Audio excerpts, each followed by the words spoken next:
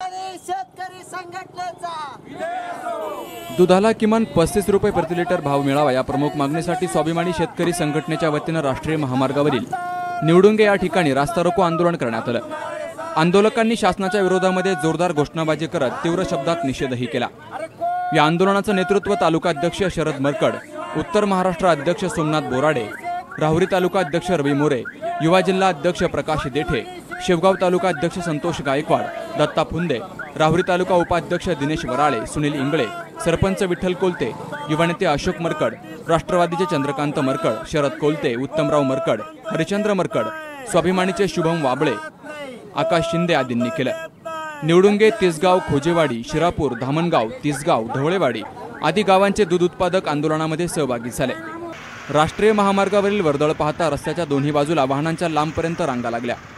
राज्य शासन दरवाढीच्या निव्वळ घोषणा करतंय। 3.5 फॅट असलेल्या दुधाला 21 जूनपासून 27 रुपये दर देण्याचा निश्चित केलाय। जगणं सुसह्य करावं, कोणताही राजकीय नेता, अधिकारी, विरोधी पक्षनेता काहीच बोलत नाहीये। शेतकऱ्यांना संपूर्ण राज्य करता येणार नाही अशी तीव्र भावना यावेळी शरद मरकड आणि प्रकाश देठे यांनी व्यक्त केली। या ठिकाणी निवडुंगे या ठिकाणी दूध आंदोलन, रस्ता रोको दूध आंदोलन झालं। मोठ्या प्रमाणात शेतकरी आलेले आहेत। मी आता पुढच्या आंदोलनाच्या दिशा अशी ठरवतो का येत्या 28 तारखेला आम्ही लोकप्रतिनिधी व लोकसभा खासदार यांच्या घरापुढे जाऊन दुधाचा अभिषेक करणार आहोत। आणि सांगायचं जर झालं तर आता नक्षलवादी गडचिरोली त्या भागात होणार नाहीत, नक्षलवादी पाथर्डी तालुक्यात होतील। त्याचं नेतृत्व मला करावं लागेल। या दुधाला भाव भेटला पाहिजे। शासनाने याच्यावर काहीतरी लवकरात लवकर कारवाई केली पाहिजे। आम्हाला आंदोलनाची तीव्रता वाढवावं लागेल। आज आपण या दुधाचे जे दर पडलेले आहेत त्या संदर्भात आम्ही इथं रस्ता रोको केला। आज शेतकऱ्याची अवस्था अशी झाली आहे की सरकार त्यांच्याकडे बघाना आणि विरोधी पक्ष तर विरोधी पक्षाची भूमिका निभावतच नाहीये। आज जर तुम्ही बघितलं की सरकार ज्या आश्वासनं सरकारने आपल्याला दिले होते त्याच्यातलं एकही आश्वासन त्यांनी पाळलेलं नाही। जे दुग्ध विकास मंत्री आहे महादेव जानकर, त्यांना एवढं सुद्धा भान राहिलं नाही की 65 रुपये दर देऊ म्हणता। मग नेमकं जानकर आहेत का जानकर नाहीत हेच आम्हाला प्रश्न पडलाय।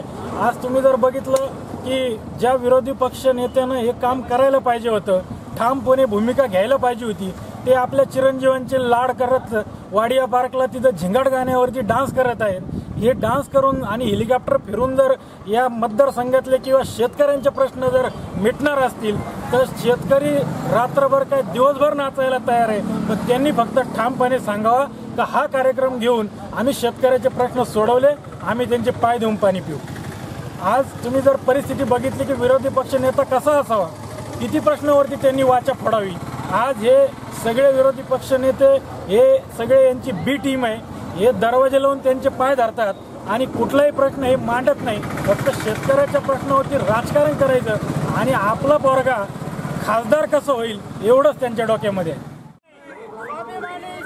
या प्रसंगी तहसीलदार नामदेव पाटील यांनी आंदोलकांशी संवाद साधून वरिष्ठांचं लक्ष वेधण्याचं आश्वासन दिलं आणि त्यानंतर हे आंदोलन मागे घेण्यात आलं।